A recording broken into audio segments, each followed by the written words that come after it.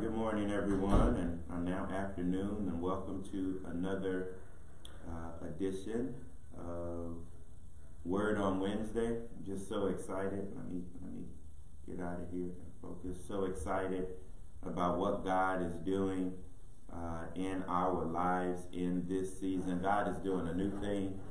He's changing things around. He's doing a new thing, and I am glad about what it is that God is doing for us, to us, and then through us in this season. We'll still be in the book of Hosea. We'll be in chapter 3 of the book of Hosea. If you've been following along with us, I'm going to ask some of our those in the class today to share with us what we've been going through in the book of Hosea.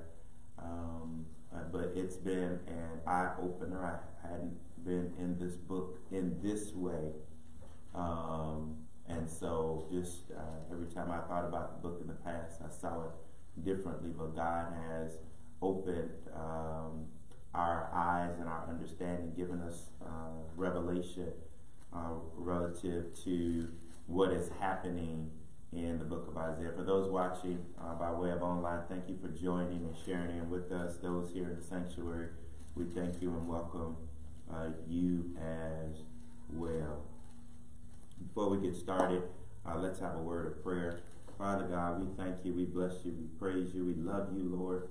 With all of our heart, we lift up our voices unto you, O God, and we worship you. Now, God, we pray that you would speak to us, O God, bring revelation of your word in this season, O God, in this day, in this time, God. Help us to hear from you, which means, God, that we need you to open up our ears. Father, we may have closed our ears for whatever reason, but today, God, we pray that you would open up our ears to our heart, our soul, and our spirit, oh God, and our body. Open up our ears that we might hear what thus says the Lord. And then, God, we don't just want to be hearers of your word and then forget about what it is that you have shared with us. But, God, we want to put into practice everything that you have shared with us and that you share with us in your word. We want to put those things into practice in our life and our lifestyle. That, oh God, our lips might match our lifestyle, that our walk might match our talk. And we say thank you now in Jesus' mighty name. Amen. Amen. Amen. Amen. We've been in the book of Hosea. Again, it's been an interesting book. We've gone through the first couple of chapters.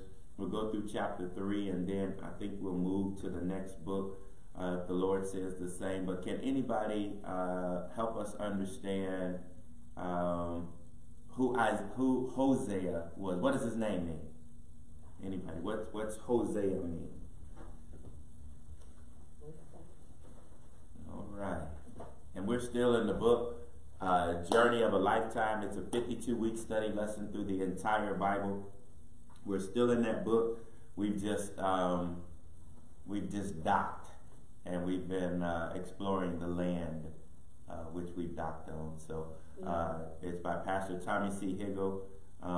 Get a copy of the book. We're going to complete all 66 books of the Bible. We made it a long way, but we aren't just going through it in the way that the author originally intended, which was at 50,000 feet above ground. We're actually doing some of that, but then taking our time as we go through the Bible. All right, anybody? Hosea, what's his name mean? Means God saves. God saves. God saves. Savior. God saves. It's a derivative of Joshua, which means the same thing, and Jesus, which means the same thing. All of them are derivatives of the name Yeshua, which means God saves. What did Hosea do in the book? Chapter 1, what did he do? What did Hosea do? Who called him to do something? God. Good. All right. Who did God call him to speak to? Northern kingdom, southern kingdom. Northern kingdom. Sin. Good. Sin. Samaria, Israel, northern kingdom. He was called to prophesy in the northern kingdom. What was his ministry? What did God call him to do? Speak to the king. No, not Hosea. He didn't speak to the king. But what did he do? Well, he just speak to the 10 tribes. Okay, the 10 tribes. Okay, he was calling to speak to the 10 in a particular way. What way was that? Deaconess Fine that he had him, Hosea. What? I missed last week's lesson. You was here a week before. But you was feeling. But he told him to marry somebody. That's his ministry, remember? Oh, yeah. Right. All right, what's his ministry? He married Gomer. He married Gomer. That's his ministry. He can't separate himself from his ministry because his ministry what? Goes home with him every night. Amen. And she was a harlot, woman of the night. All right. And God told him to marry this promiscuous woman. What happened after they got married? She did stay the same way. What else? They got married. They were fruitful and multiplied. She bore him a son. And then what else happened? What is his first name? First name of the first son? Jezreel. Yes, Jezreel. What does Jezreel mean? God? Nope. God sows. God sows. Jezreel. And it gave reference to a place called Jezreel that dealt with Ahab and Jezebel. And Jezreel. All right. If you go back and look in the Kings, you'll see all of this take place. And then it said that was his child. Then they had 2 more kids, a girl and a boy. What were their names? The girl. Lo Ami was one. Lo Rahama. And what were their names? What are the meaning of their names? You said the first time, Mother Mitchell, what did you say? God. So it said God does not love. Unloved. Lo. And then what was the name of the other one? Not my. You mean the meaning of the name? Meaning of the name. Not my people. Not my people. All right. One was God don't love you. God has no compassion or no pity. No pity, no compassion. Other one means not my people. Again, the big frame of this is what's the big picture here? What is we're looking at Hosea and Gomer, but in the larger scheme, who are we really looking at? God and his people. Which people? The 10 tribes. Those are the northern kingdom. Good job. We're looking at the 10 tribes in the northern kingdom, the ones that he was sent to in that period. At the end of chapter 1, then we saw some things happen. We saw that these things would happen, and then we saw at the end of chapter 1 anticipation of restoration. That God would do what? Bring the children of the north and the south back together again. All right, we saw restoration. We saw a changing of the name. It went from not my people to my people. Not loved to loved by God. All right, we saw a changing of the name.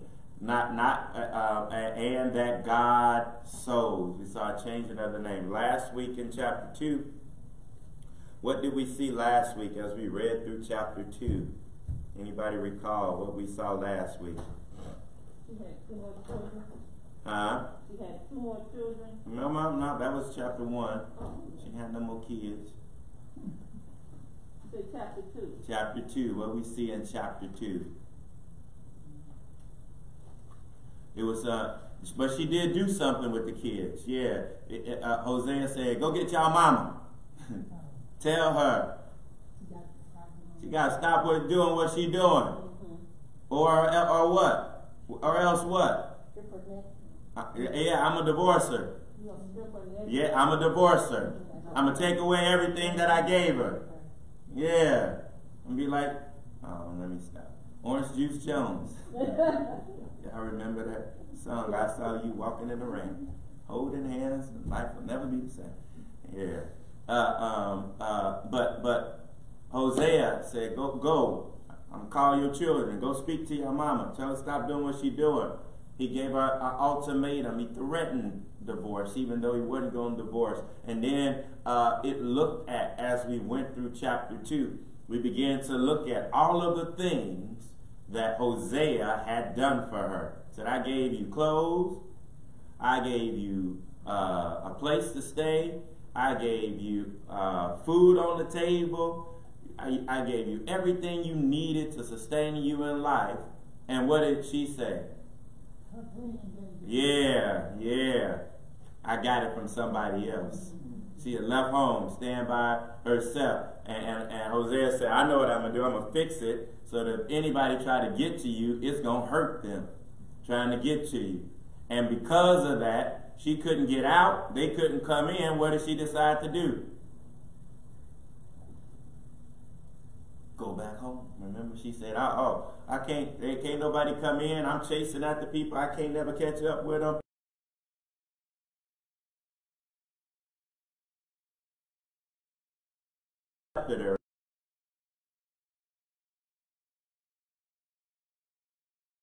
To share with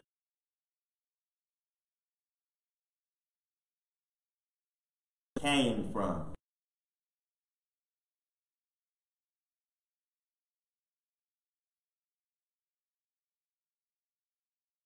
Therefore is in the text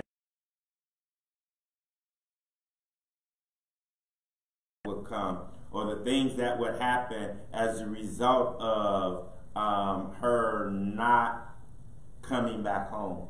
So these are the things that's going to happen to you. Now, ultimately, the text ended last week with her doing what? Coming back and things looking differently and saying, now you are loved.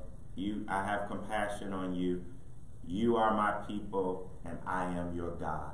We saw God changing the name. God said, I'm going to sow you into the land. We saw some wonderful things happening with God and restoration. And so, again, this isn't just about Gomer and Hosea. This is about who?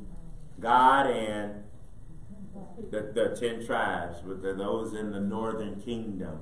This is how God was saying, look at how you all are treating me. You're taking what I'm giving to you and you're giving it to somebody else. You're taking what I'm giving to you and you're saying it's not from me. You're saying it's from somebody else. You're taking what I'm giving you and you're not giving me glory, honor, and praise for what I am doing in your life. In other words, God is blessing us. We've been blessed by God, and we thank the job for the paycheck. Amen. It ain't the job.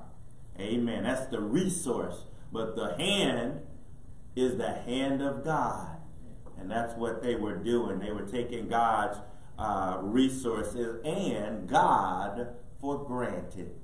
And we talked about that on last week, that we ought not take God for granted and the blessings that God gives to us, because he richly blesses us with health, healing, wholeness, house, roof over our head, cars. He richly blesses us, and he tells us, like he told them, because it ain't just for Hosea and Gomer. Remember we said that on that? It ain't just about God and Northern Kingdom, but it's also about us. And so this is a challenge even for us. That's why we can read Hosea. That's why we can read the Bible, because in it we talk about what we wouldn't do if we were in somebody else's shoes. And if we look at our lives, we can discover at times we do some of the same things. Amen. And so it's also a challenge for us to not do what we laughing about them about. Because ultimately it's about our relationship with God and how we treat the ones we are in covenant with. She was in a covenant with Hosea. They were in a covenant with God. Again, it shows us the unfaithfulness of people, and even when people are unfaithful, go on and say it. What about God? God remains faithful to the covenant. Which means he remains faithful to us. So this is about the faithfulness of God in spite of the unfaithfulness of those that are supposed to be in relationship with him. And that brings us to chapter 3. Chapter 3 is a small chapter. We are in, Hosea starts the minor prophets. Why are they called minor prophets? It's 12 of them. Why are they called minor? Because the books were small. Not that their message was any less than the others who had spoke. It's just the length of their books. Good job. Were short or shorter in length than the Daniels and Ezekiels and the Isaiahs. Okay, so they're commonly known as the minor prophets. It's 5 verses in chapter 3, but some suggest that chapter 3, if this was a song, that chapter 3 is the melody of the song. Every song has a tagline. All right. Every song has a hook. All right. And so this is the melody. This is the hook. This is the tagline. This is the theme of the book of Hosea. As we leave chapter 3, you go chapters 4 all the way through 11, you'll see an indictment. That there is an indictment against certain of the people there. In chapter 4, you'll begin to see not the 10 commandments, but the 10 complaints. So it's as if they've gone into court, and in court they say, "Why are you here?" And these are the reasons why I am here. So I invite you, encourage you to go and read the rest of the book. Read it with that frame in mind. The book starts again. It's like this, down and then up. It goes like this. There's this warning, then there's this restoration. There's this warning, then there's this restoration. And starting chapter 4, that warning and what's going to happen, it gets longer and longer. And some suggest it's like being and watching Judge Judy or Judge Mathis or whoever the new judge is on TV. It's sitting there and watching as God then shares with the northern kingdom why he has brought them into court that day. All right? So read chapters 4 through 11 and then the rest, because ultimately it all will go back towards redemption. Amen? It all goes back towards, in spite of all of that, God is still in love with them. In spite of all of us, God is still in love with us. God is still in love with me in spite of what he knows about me. Amen? All right. It starts by saying, "Then said the Lord unto me," this is Isaiah talking, "Go out." What did he call him to do? Go yet. What is he what is he calling him to do? How long he loved with her friend? An adulteress. You know, an adulteress? Yeah, an adulteress. Yeah. Go yet, love a woman beloved of her friend, yet an adulteress, according to the love of the Lord toward the children of Israel. Love them like I love the children of Israel, who look to other gods and love flagons of wine, or raisin cakes is what one translation suggests. That's the King James Version. So we see again that we see in here the word love or be loved, how many times do you see it here? In the first verse? Mm-hmm. Loved or a version of love. 3, 4. 4 times in one verse. What does that tell you about love in that verse? Love must be something that's important, right? Yeah. All right. So keep that frame of mind, because we're going to come back. I'm in the Christian Standard Version. Then the Lord said to me, go again, show love to a woman who is loved by another man and is an adulteress. Just as the Lord loves the Israelites, though they turn to other gods and love raisin cakes. This is God. This is God speaking to Hosea. And God is giving him instructions again to love somebody who is loved by another man and who is an adulteress, which means what? That she's married and she has somebody else. All right, God said, go love her. And we saw this early on with Gomer and Hosea.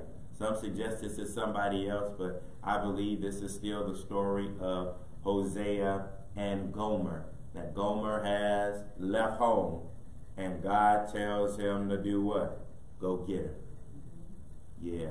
Not only go get her, go again and show love to somebody who, remember we used the word blatant in chapter 1? What does that word blatant mean? In your face.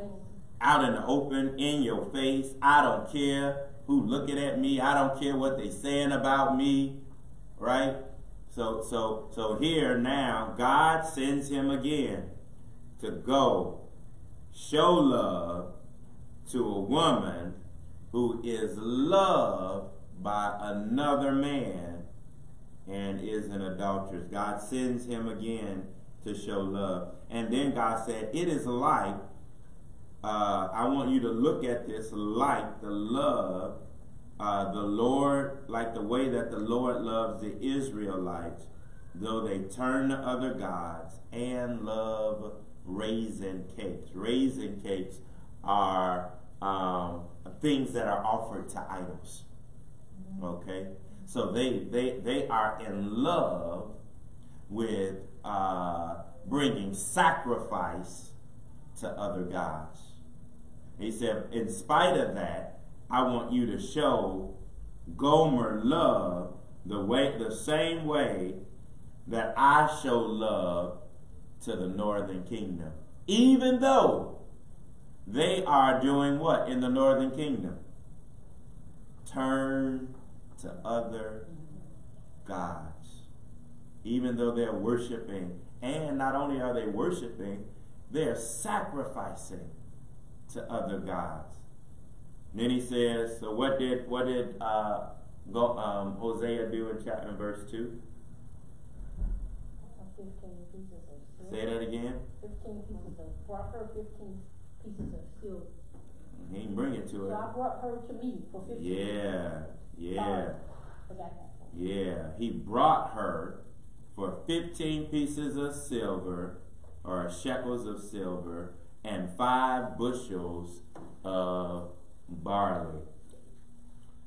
So we don't know how she got into this place where she needed to be bought or purchased from somebody. Doesn't tell us who she was bought from.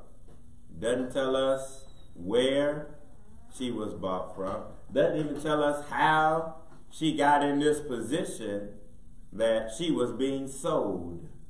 Okay? But sin will put you in a position, that's all this is saying. Sin will put you in a position where somebody needs to do something to redeem you. God told him to go and to get her off of the slavery auction block. All right? And whatever it is you have to do to make that a reality, do it. And he said, so I bought her for 15 shekels of silver. Remember Joseph and his brothers? They sold him for 20 shekels of silver. In the Bible, it talks about enslavement and selling servants. It's about 30 shekels of silver. Remember the guy that betrayed Jesus?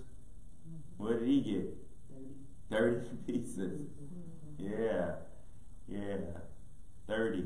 All right. So here it is. Now, Hosea has a wife who's gotten into trouble. We don't know what kind of trouble she done got into. The Bible doesn't say. But he has a wife. Remember we talked last week also about there are some sociological issues at work in the text. And we talked about some psychological issues that work in the text. Like, how does he feel since she ran away from home with another man? He got 3 kids that he trying to raise as a married.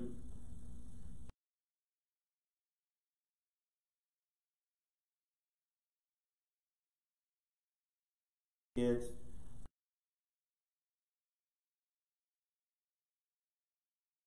Have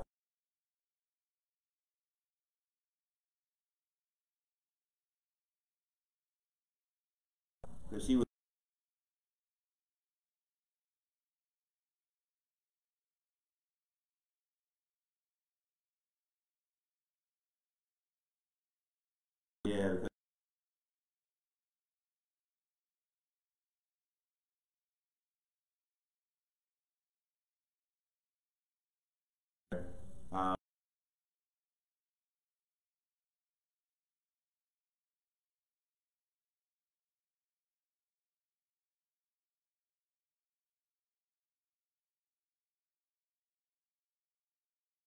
focused because some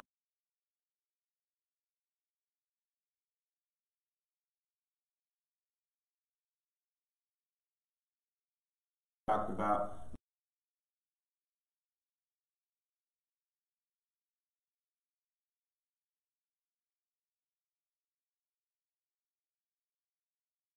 psychological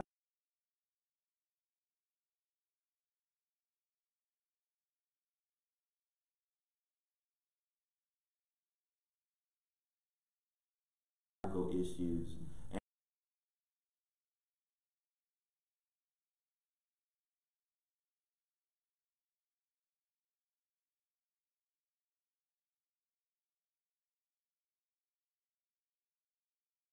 From his work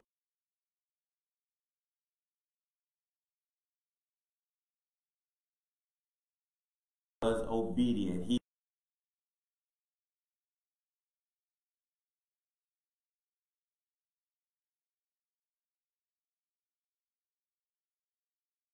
said to her,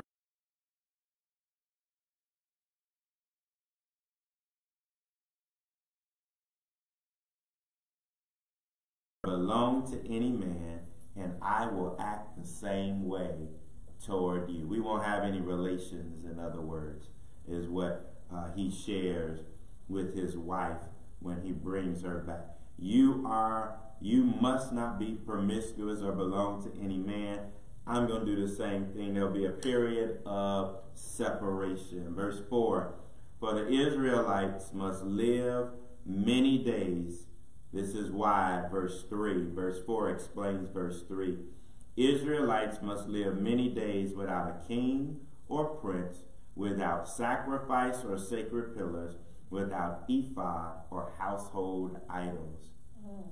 What is he saying here? Anybody? They're not supposed to have any other gods before him. They're not supposed to have any other gods before God. What else? What else do you see? Huh? You're sacrificing. No sacrificing the other God. Let me see if I can put it in some terms. Anybody ever known of anybody that was dealing with substance abuse issues? And sometimes in facilities they have to go cold. You know what go cold mean? Cold turkey. Cold turkey. You know what that means? to be without. Trying to do what? Why do they have people go cold turkey in facilities? The habit. To do what? Kick the habit. To kick the habit. Now, jump back into the text. I think we there. All right. She has a habit. He is saying to her in verse 3, we need to abstain so that what? She can kick the habit. All right. Verse 4 puts it in theological terms between God and who? And Israel, the northern kingdom. And God is sharing with them, must live many days without a king or a priest, that there will be separation. There will come a time, because they will not turn to God and do what God is calling them to do, that there will be a time where they will be separated from God. All right? And when they are separated from God, separation simply means that there will be a time where there will be exile. Exile is that separation period, okay? There will be a time when they won't have a king or a prince. Amen? That's exile. There will be a time without sacrifice or sacred pillar. That's in exile. There will be a time without ephod or household idols. God said, because you will not worship me, because you have turned to other idols, those other idols and the worship of them is so ingrained in you that the way that I am going to allow you to understand who I am and the relationship that we had together is that you will go into exile. And in exile, you won't have, hopefully you wake up in exile. Hopefully you come to your senses in exile. Hopefully because you're not around it and them, you will kick the habit. What's their habit? Sin. Worshiping other gods. Afterwards, after this happens, after exile, the people of Israel will return and do what? Seek the Lord their God and David their king. They're going to wake up. They're going to come to their senses. All right? After this period, didn't say how long the period was going to be. After this period of isolation, they're going to come to their senses and they'll come back. Return means come back. All right? Return means repent. They will repent, and not only will they repent, what else will they do? Seek the Lord. Amen? They will chase after God, which means that something has changed in them. Amen? That they are no longer seeking after, Gomer's no longer seeking after others. She now has love for Hosea. The northern kingdom no longer is seeking after idols. They are now only seeking after God and David, their king. They'll have allegiance to God and they'll understand who they are. Amen. They will come with awe to the Lord, and his goodness in the last days. They will come with awe to the Lord. They will come in awe to the Lord. Has anybody ever had an aha moment? Yeah. Aha moment. They've waken up. But this says which means that they understand now who God is. They understand the transcendence of the God that they serve. Amen? That they've come to understand his glory. his awesomeness in their life. They're returning, and they're not going to return the same way that they left. Amen. That they'll have a different view. When it says the awe of God, they will come with awe to the Lord and to his goodness in the life. They got a different view of God.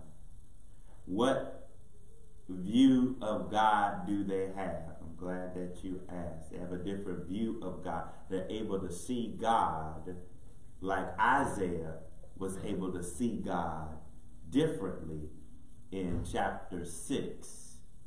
In the year that King Uzziah died, I also saw the Lord high and lifted up, and his train filled the temple. He saw God in his glory. He saw God in his splendor. He saw God in his awesomeness.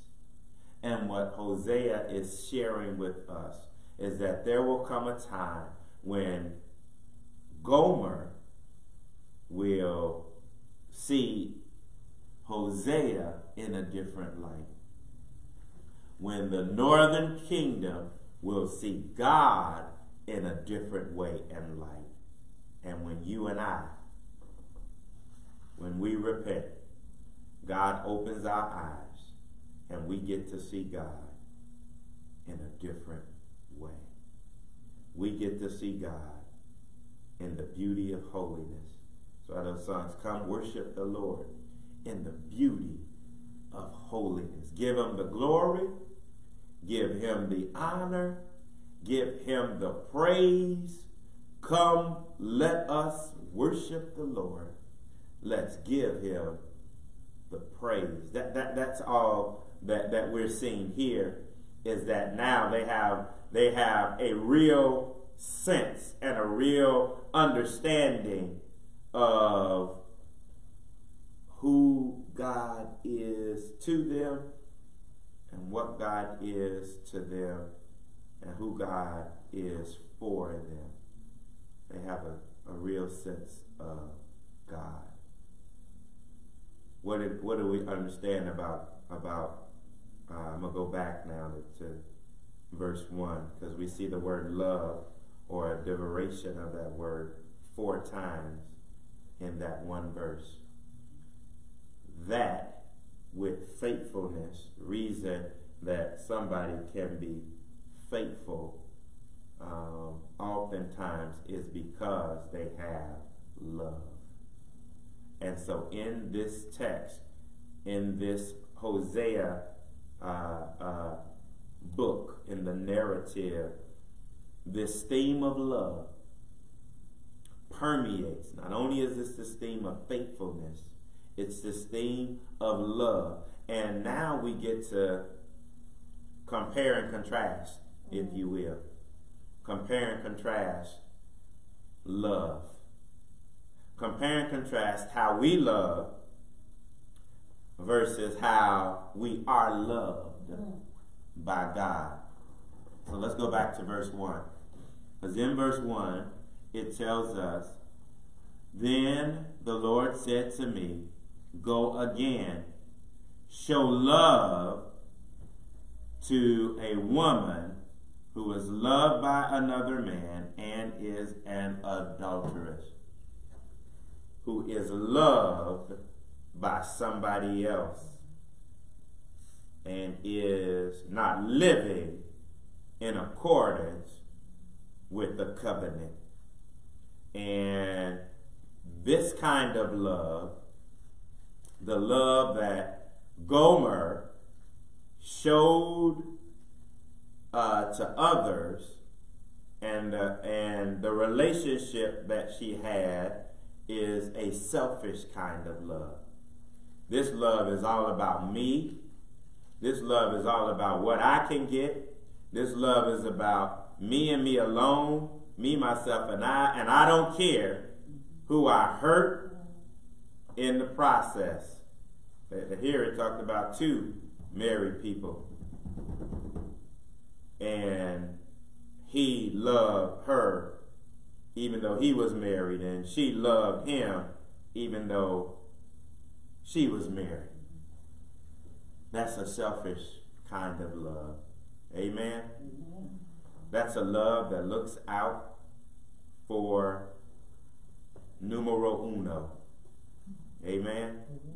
And that's a portion of love that's lifted up here that helps us to understand something about the nature of Gomer, the nature of the northern kingdom, but then even our own nature. Because there have been times even in our own experience where we've been selfish with love. Amen.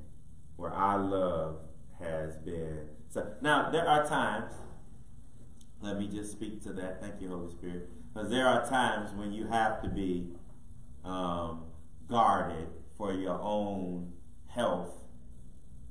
If it's physical or emotional or psychological health. There are times when there is self-love that's necessary. Amen. For your own health, your own before you go crazy. We call it self-care. Self-care is self-love. And so there are instances and moments when you got to do what you have to do for self in order for self to be healed and whole. And then I can do for others. Okay, but we ain't talking about that here.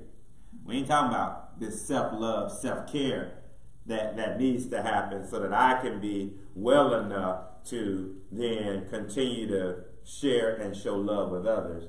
Here we're talking about a selfish love. That ain't got nothing to do with self-care. They ain't got nothing to do. This is all about what I want to do and why I want to do it. That's what we're talking about here. The selfishness of people who say that they're love and they're doing it for selfish reasons. All right, but then he didn't stop there, because then God said there is selfish love that we see in the text. It's a love that Gomer showed us that's selfish. It's a love that whoever it is her lover is, that's a selfish kind of love. But then he said there's another kind of love.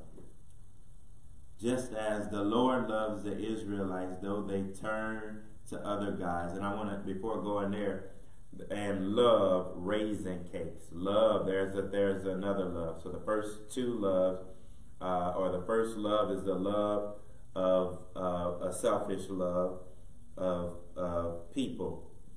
Then it's selfish love of things, like that, like love of raisin cakes. Again, raisin cakes were given to idols.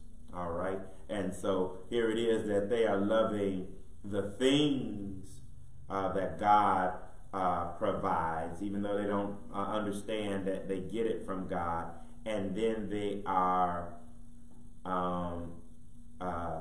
sacrificing those things to everybody but God. Let me see if I can help you. God gives you 24 hours a day, 7 days a week.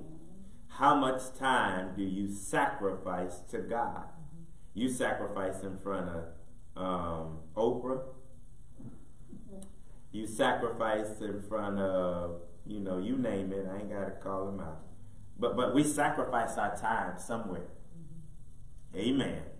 Whether we realize it or not, we are sacrificing how much of your time do you sacrifice to God? Or does God just get the leftovers of you?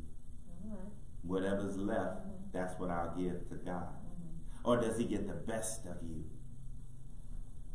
Here, they love idols so much that they gave the idols the best of what they had. They sacrificed the best of who and what they had to somebody else. And our question that God is posing to us, and when you sacrifice the best of what you have to everybody else and not unto God, that's selfish. Amen. You're being selfish with time, talent, treasure, and your thanks. Amen. I can't say amen, say ouch. Ouch. Yeah. That's what God wants us to reflect on as we look at the text. Where do we sacrifice what we believe is valuable? And who do we sacrifice it to? They took what they thought was valuable and they sacrificed it to other gods, even though they were in relationship with God. And when you do that, so we see the selfishness of love. Because there can be a love that is selfish. Amen. That we can be selfish with our love. But then, that's the first, we can be selfish with people, we can be selfish with things. But then we see a different kind of love. And that's the love that Hosea says in verse 1. The Lord loves the Israelites, though they turn to other gods. That's a different kind of love. Amen? That's loving on another level. That's the love that caused God to send Jesus. Amen. That's the love that caused God to send Jesus. That's the love that is a love that is exhibited. For God, you all know this text, John 3:16. For God so loved the world. What did he do? Because of the love that he had for a world that did not love him back. Amen. Because in fact, we may have gotten worse. Gonna say we ain't gone too far, but we may have gotten worse in the world that we are in. Amen. And we're getting, the Bible said we'll get weaker, wiser, and weaker.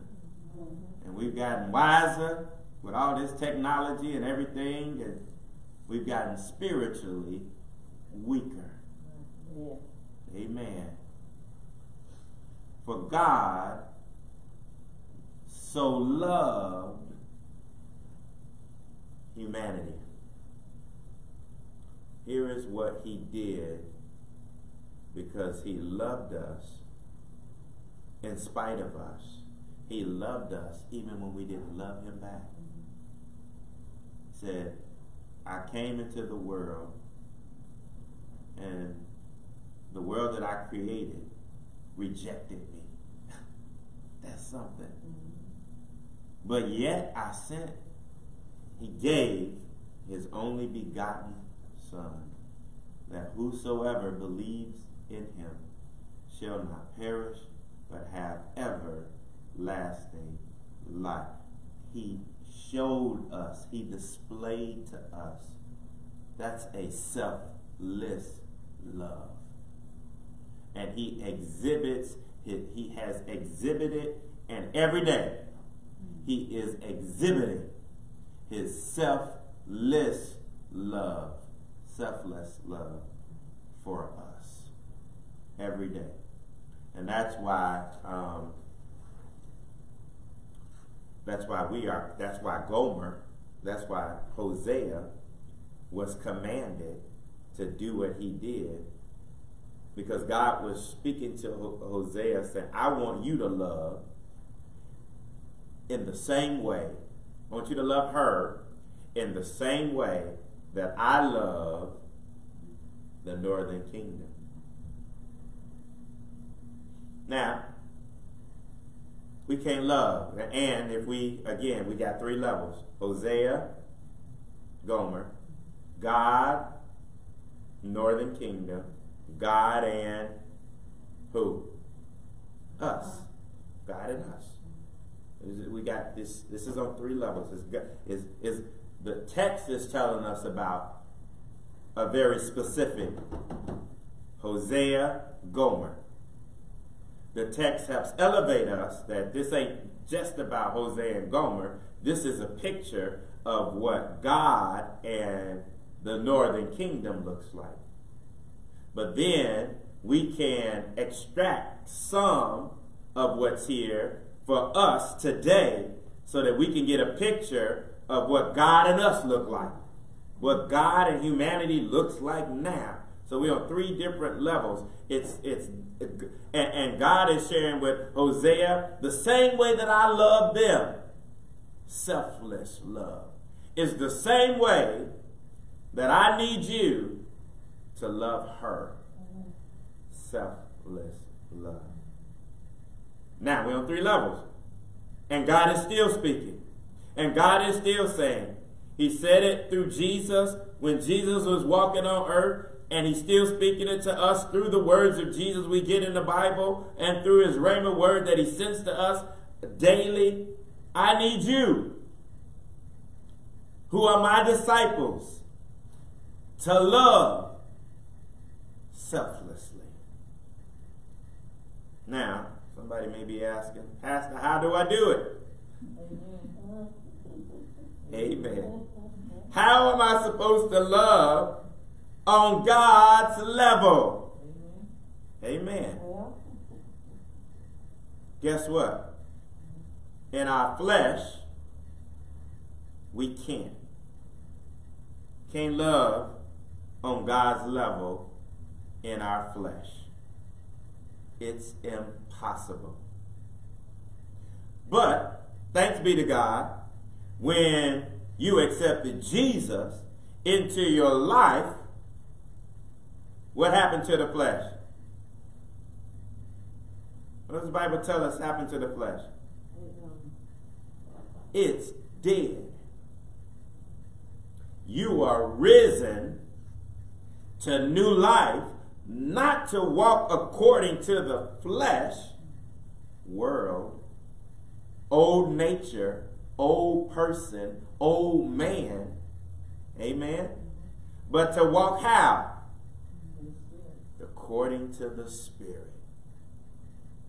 And so if I walk in accordance with the Spirit, because God, according to Ephesians chapter 1, has given us a seal of the Spirit, amen, a deposit of the Holy Spirit in us, and if I am crucifying the flesh daily, dying to the flesh daily. That's all that means. That every day I wake up and say, God, yesterday I didn't get it right. I cut somebody out. I cut somebody off on the road. I gave somebody the bird because they whipped in front of me while I was driving. God, crucify that in me. Amen. Those are real. We still struggle. We still struggle with that every day. I struggle with it. Y'all may be perfect, but I struggle with it every day. I was riding behind somebody today on the way here. I'm in a hurry. I drive fast anyway. I was even in more of a hurry. And then some said, why are you all up on that person's bumper? Slow down. And I just eased out. I said, thank you, Lord. Because they probably like saying all kind of stuff to me. But each of us, every day, we need to ask God, how do we do it? We can't do it operating in the flesh. But if we by the Spirit, crucify the things of the flesh and the desires of the flesh. Because fleshly desires want you to do what? Sin. You hit me, I'm going to hit you back. That's what the flesh wants us to do. The flesh wants us to fight with everybody else around us. You did this to me, you kicked my dog, I'm going to kick your cat. Right? That's what the flesh wants us to do. To stay in conflict. To stay divided. But the love that God showed us through Jesus. Somebody go to 1 John. This is back in the back. 1 John chapter 3, starting at verse 6. Somebody get 1 John chapter 4, starting at verse 7. I think it's 1 John chapter 3, verses 6, 7, and 8. I'll tell you when to start and stop. And then 1 John chapter 4, verses 11, probably through 7 through 11. And then we'll end up, we'll wrap up.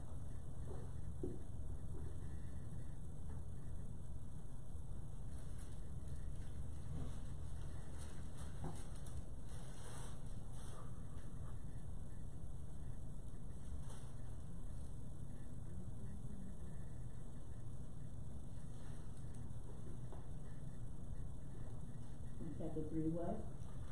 1 John chapter 3, verse 6.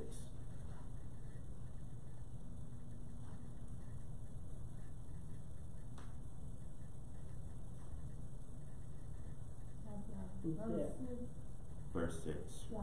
1 John chapter 1, verse 1 John chapter 3, verse 6. Whosoever abide in him sinneth not. Whosoever sinneth has not seen him, neither known him. Mm-hmm. Keep going. Little children, let no man deceive you. He that doth it right is righteous, even as he is right. All right, go down to verse 11. I may have mixed them up. Go to verse 11. Here's what I was looking for. So this is a message that we heard from the beginning, that we should love one another. All right, start there when you go home in chapter 3, and then read those verses about the love of God, the love that God has for us. 1 John chapter 3, and then 1 John chapter 4, verse 7 says, "Dear friends, let us love one another, because love is from God. And everyone who loves has been born of God and knows God. The one who does not love does not know God, because God is love." That's 1 John chapter 4, verses 7 and 8. So read those when you get home, because it is possible, because God said it's possible. He would not call us to do something that he does not make provision for it to happen. Amen? Yeah. So we need to allow more of his spirit inside of our heart, more of him inside of us. We have to do what? Die to the flesh every day. Every day that ought to be, God, I need you. I need to die to my flesh. I no longer want to operate based on the way that the world is dictating to me to operate, according to the standards of the world, of Romans 12 and 2. And be not conformed to this world. I no longer want to be conformed to this world, but I want to be what? Transformed by the renewing of my mind. And as we pray that prayer every day, God will work in us and give us the ability to do what we cannot do in our own selves. And that is love. That word love is the word agape in the Greek. It is a selfless love.